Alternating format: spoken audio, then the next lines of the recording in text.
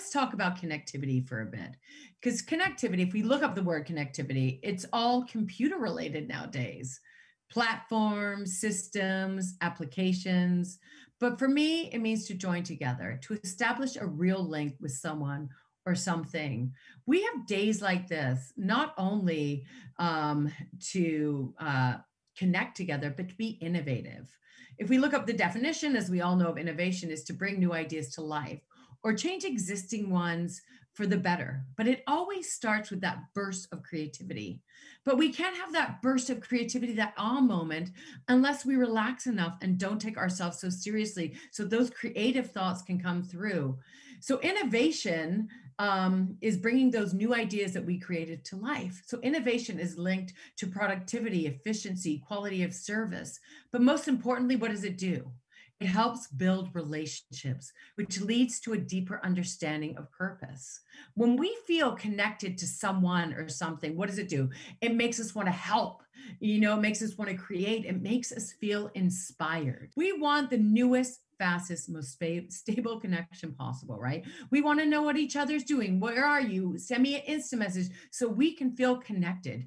Do you guys realize that there are 500 million tweets a day?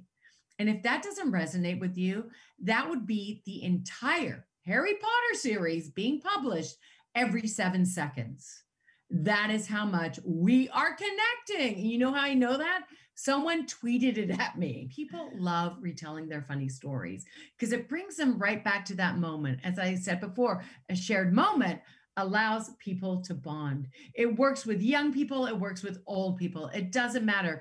How do business people connect? They play golf, right? This is a great way to connect. Ask people, what is the funniest thing that's ever happened to you? Sometimes it's slow coming, but once they get there, everyone has that one funny story. So everyone has a funny story. I actually had one woman come up to me after one of my shows, and she's like, I have to share this story with you. And I'm like, what?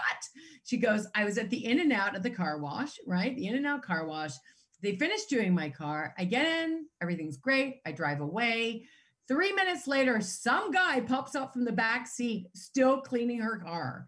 She drove away with him in it. I'm like, oh my God. I'm like, what did you do?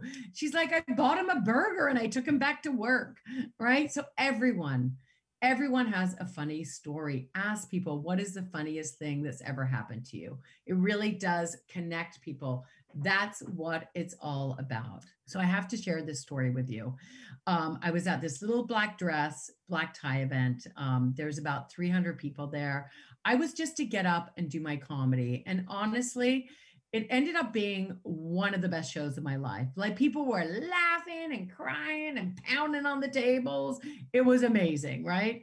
And oh my gosh, like the comedy gods were with me. I could do no wrong, except for these 4 women near the front row who hated me. Like cross arms stink eye, who the hell let her on stage? They hated me. And I became obsessed with them.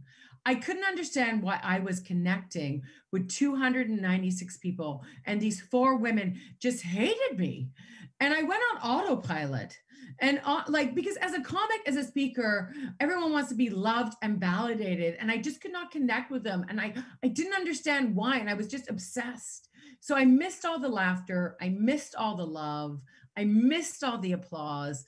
I got a standing ovation that night, and that never happens in Canada. I missed it. Didn't even matter. Like, even for our 4-year-olds Christmas concerts, we are so tight with our standing O's, Canadians. We're like, oh, that was not good enough. Like, and it didn't even matter. I missed it, right? So, and I had to know. So I finished my set, and I went up to them after the show, and I'm like, look, like, did I offend you? What happened? Why weren't you laughing? And you know what they said? We don't speak English. That is what they said. And I vowed, I know I couldn't believe it either. And I vowed at that moment to always focus on the people who were laughing, who did love me. Because that can go for everything in our lives. There can be 100 beautiful, incredible things going on. And we are so focused on that one negative thing. So focus on the positive.